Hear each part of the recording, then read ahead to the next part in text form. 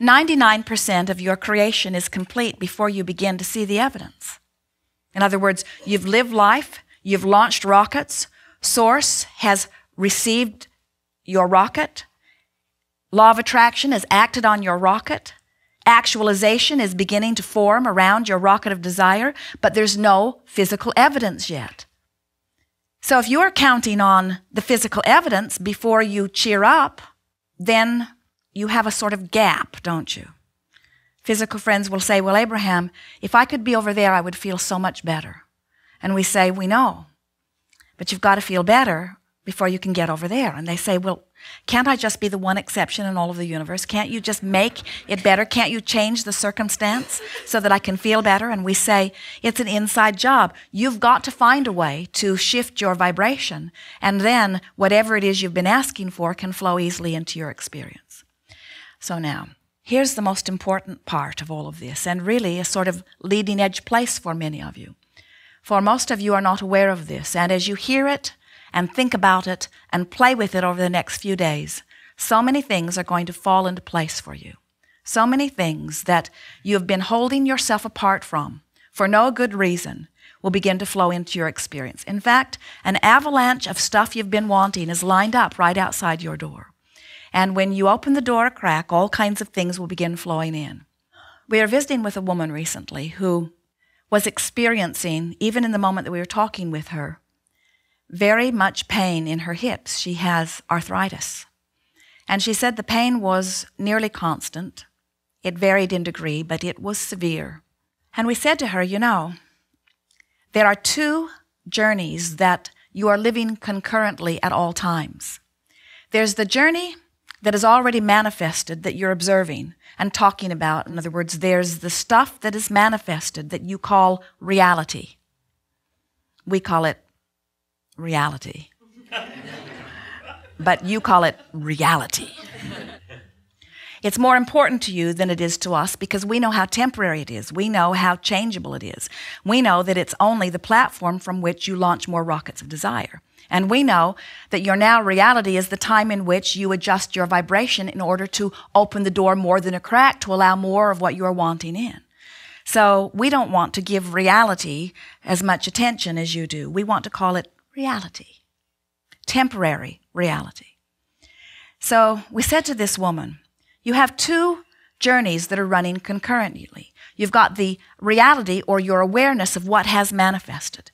But then you have this emotional reality. You have this vibrational reality. You have an opportunity on your emotional journey to adjust your vibration.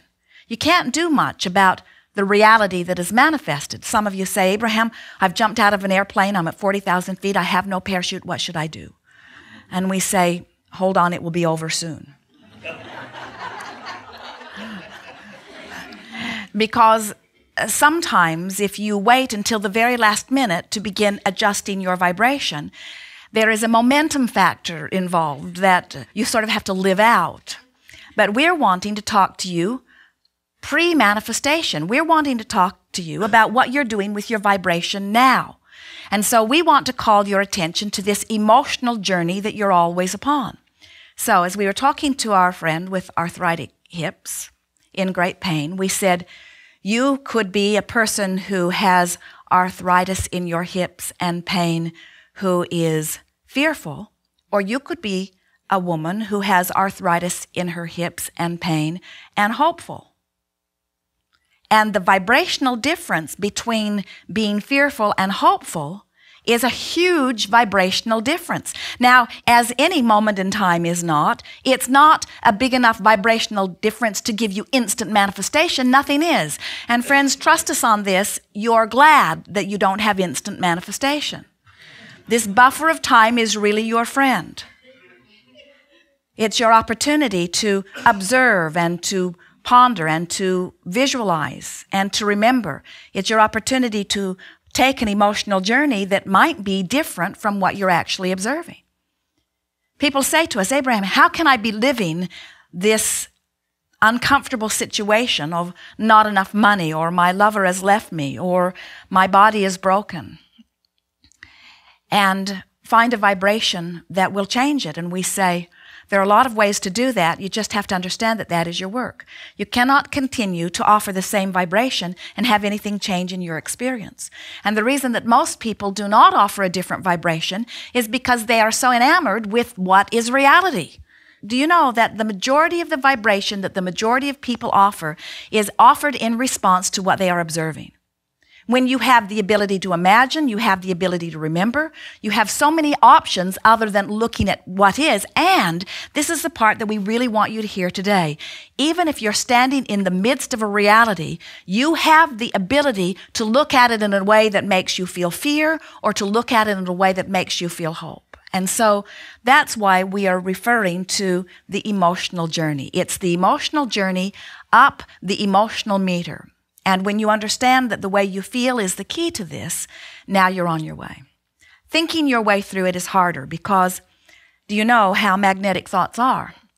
So if something's been happening and you've been observing it and you've been talking about it, you've activated that vibration within you.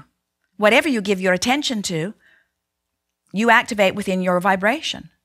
We want you to make friends with your vibration wherever it is. In other words, we want you to understand the vibrational nature of whatever it is that you've been thinking about and understand that it is illogical, it cannot be done, it defies the laws of physics for you to be offering a vibration of despair and all of a sudden jump over to a vibration of appreciation. Those vibrational frequencies are too far apart. You can't set your radio dial on 6:30 a.m. and hear what's being broadcast on 98.6 FM. The frequencies have to match up. And so when you've been focusing upon something that is causing you to feel the emotion that is evidence of the vibration of despair or fear, you don't have access to those thoughts that feel like appreciation, not in that moment. Joseph Campbell gave you some wonderful words. He said, follow your bliss. And we have never heard words spoken that are more accurate to what we know about your guidance system and who you are and what you deserve and what you're worthy of. And if you could do it, would lead you to the fulfillment of your reason for being here and for a joyful life every day, all day. Following your bliss, that is very good advice. But when you are in despair, you cannot get a whiff of bliss because the vibrational frequencies are too far apart. And when someone suggests that you are wrong not to be reaching and finding bliss, or appreciation or love when you are in your place of strong negative emotion, we want you to understand that it's not practical to make that kind of quantum leap jump, but it is practical for you to move from despair to anger. If you decide that nothing is more important than the way you feel, all of this gets very easy because trying to process the thoughts that you are thinking is a bit cumbersome. Because when you are thinking about what you're thinking, you've activated what you're thinking. And when you've activated what you're thinking, then other thoughts like that which you are thinking come into your mind. And now you've got a more activated thought of that which you were thinking. And then you say, I'm not going to think this thought that I'm thinking because I'm thinking that this thought that I'm thinking is not the best thought that I could be thinking, but you're still thinking that thought that you're thinking. Where if you are reaching for a feeling rather than for a thought, it's easier for you to move up the emotional scale. We'll talk about this a lot today if you are wanting, and we'll show you how, no matter where you are, that there is a place for improvement.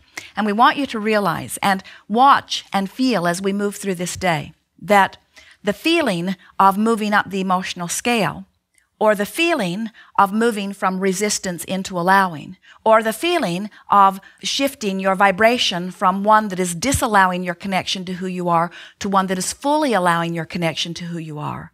This process of moving up the emotional scale is a step-by-step process. It's something that you have to feel your way to. We are eager to talk with you about anything that is important to you. Nothing is off limits here. All questions are appropriate. You'll notice a comfortable unfolding.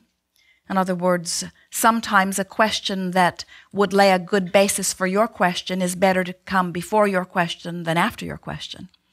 And since this gathering actually happened before your physical bodies got here, in other words, the intent of that which you're about, the things that you're wondering about and thinking about, we've all been rehearsing in the wings before you got here, and so we're ready for you.